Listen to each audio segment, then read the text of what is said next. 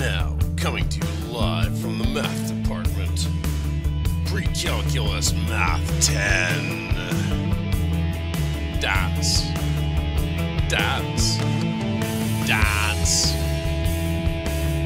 Today, section 1.3, relating the metric, or SI, system and imperial units of length. Now, right off the bat, I just want to point out that the proper name for the metric system is actually SI, which stands for Système International d'Unité. And you'll often see the metric measurements labeled on wrenches or wherever. You'll see them labeled as being SI units. So just so you know what that means. Now, we've already looked at how to convert units of length within the imperial system, and hopefully you already know how to do basic conversions within the metric system. Just move the decimal to the left or to the right, depending on which units you're switching from, and move it the appropriate number of places. But what about converting from metric to imperial, or the other way around?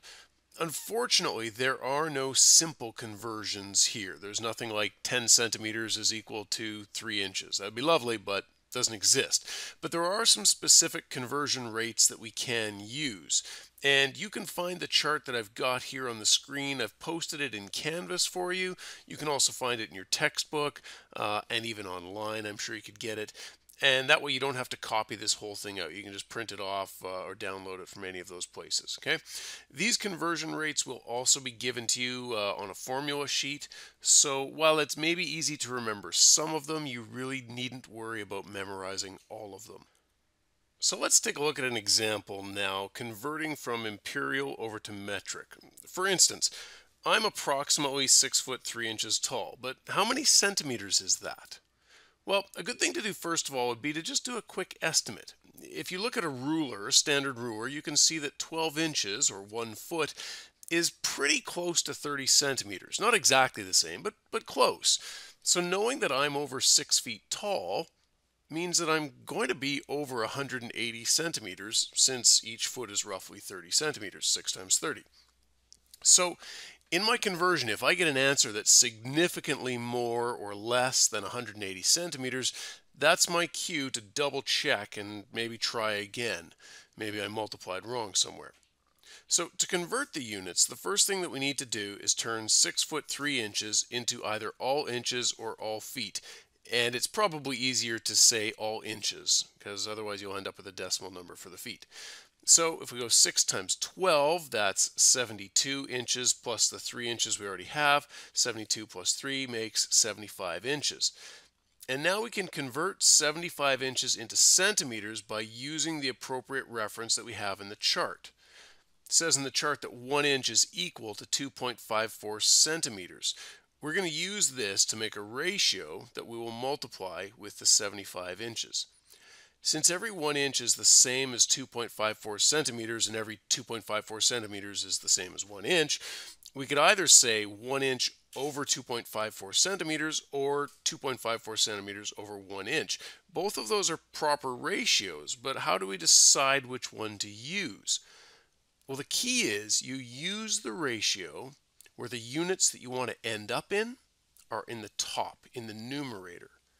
We want our final answer to be in centimeters. We want to get rid of inches, so we're going to multiply by the ratio 2.54 centimeters over 1 inch.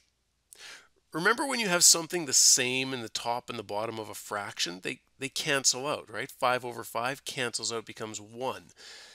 The same is true here with the units. When we have inches on the top and inches on the bottom, they cancel out, and the only unit that we're left with is centimeters.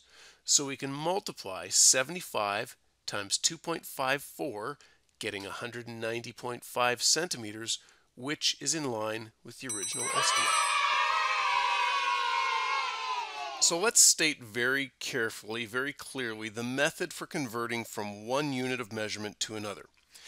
If your starting measurement is in mixed units, for example, feet and inches or yards, feet and inches, then you need to convert it all into 1 unit first. I usually recommend going to the smallest one, but honestly, it really doesn't matter.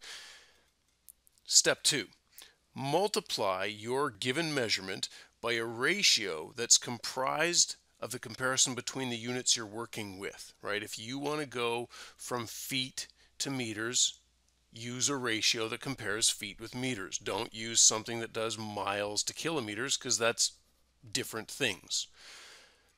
Now be sure that the ratio you're using has the units that you want to convert into on the top of the fraction, and the units that you want to get rid of have to go in the bottom of the fraction. They will cancel with the units on your starting value. And at this point in time, multiply your first measurement by that ratio. There might be some division in there, so do that too. But multiply and divide appropriately, and then round off appropriately. In science, you'll talk very specifically about significant figures, and I'm going to leave that discussion for science class. But just recognize that if your original measurement only had one decimal place, then it's probably not reasonable for your converted measurement to have 7, 8, or 9 decimal places, right? Be as accurate in your final response as the initial information you had in the first place. Let's look at one more example here, and then I'll let you go. Let's convert 88 kilograms into pounds. So again, go back and look at the conversion chart. You can see on the chart that 1 pound is approximately equal to 0.454 kilograms. So we're going to make a ratio out of that. 1 pound over 0.454 or 0.454 over 1 pound. Again, remember, we're starting with 88 kilograms. We want to end up in pounds, so we need to multiply so that pounds are on the top. So 1 pound over 0.454 kgs. This makes the kgs cancel out. Now we just need to multiply this. It's 88 times 1 and then divided by 0.454. Right? 88 times 1 is 88, so it's 88 over 0.454 pounds. So let's get over to a calculator and see what is 88 divided by 0.454. Just move my calculator over here out of the way a little bit. 88 divided by 0.454 equals 193.832. This is where I said, how many decimal places are appropriate? Well, the initial thing in kilograms didn't have any decimal places, so I maybe don't want to keep any decimal places here. Let's do this to the nearest pound. So we're looking at approximately 194 pounds. That's some good converting. All right, we're coming up to the end. That's what that song means. It's time for Two for You. Convert 105 centimeters into feet and inches, rounded to the nearest inch. And a motorcycle and a rider with combined mass of 450 kilograms. I wonder if they'll make it safely across the beam. I sure hope so. I sure hope so. So until next time, keep your pencils sharp, and I'll see you in class.